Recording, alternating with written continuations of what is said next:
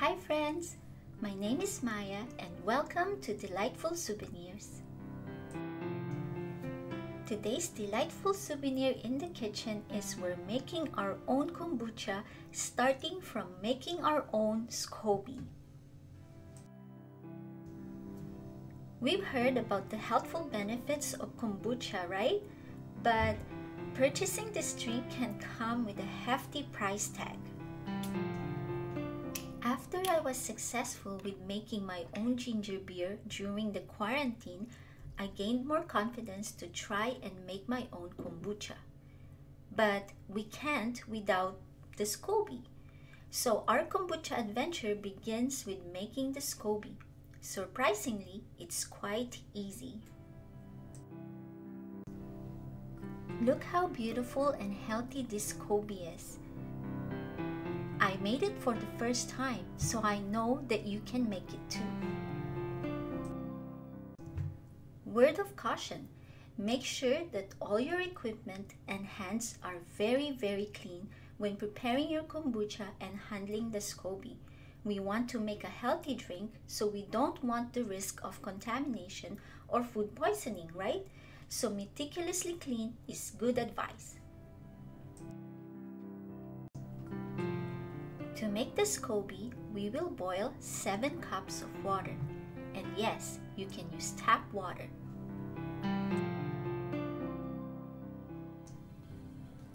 Once the water boils, remove it from the heat and we will add 1/2 cup of white sugar.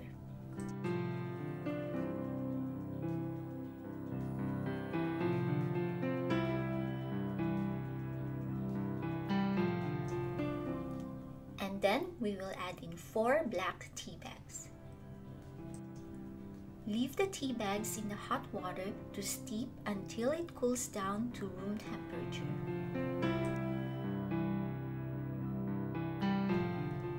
My tea is very close to room temperature now, so I decided to remove the tea bags and transfer the tea into a 4-liter jar.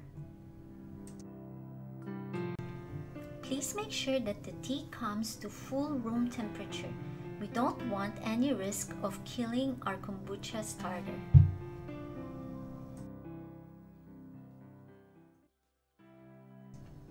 The next step is we will add in 2 cups of raw and organic kombucha.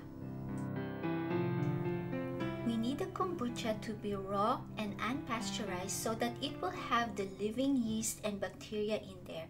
It's essential to get our SCOBY started. As you have seen so far, getting started with our SCOBY is quite easy, isn't it? 4 main ingredients: water, sugar, black tea bags, and a raw and unpasteurized kombucha. That's it. Cover the jar with a cloth and secure it with a rubber band. When I started making the kombucha SCOBY, it was still very cold outside, so I tried a few tricks to keep it warm, but it turns out the best place for it is on top of the fridge covered with a dark cloth. This is how the SCOBY looks like 1 week later. Don't they look like bugs with really huge eyes? This may look like mold, but it's not. So don't give up on your SCOBY very easily. Need a little patience.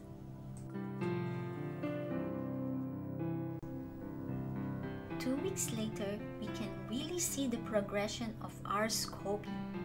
Isn't that beautiful?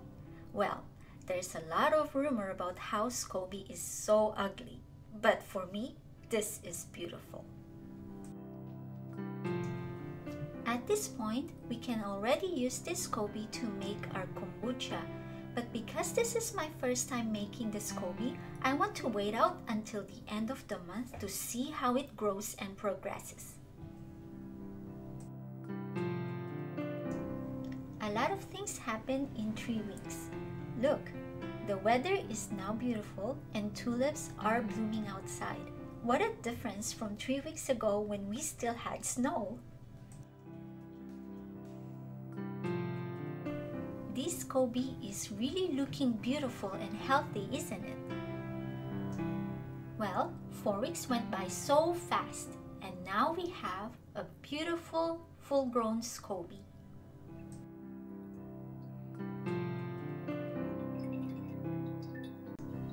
Now let's use it to make our own kombucha. Because I waited a whole month for the SCOBY to grow, the kombucha brew tastes like vinegar now. So I decided to discard the whole thing and start new. I also decided to clean the jar, but that's optional.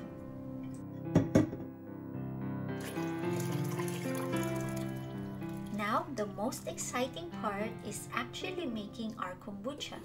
Let's boil 8 cups of water.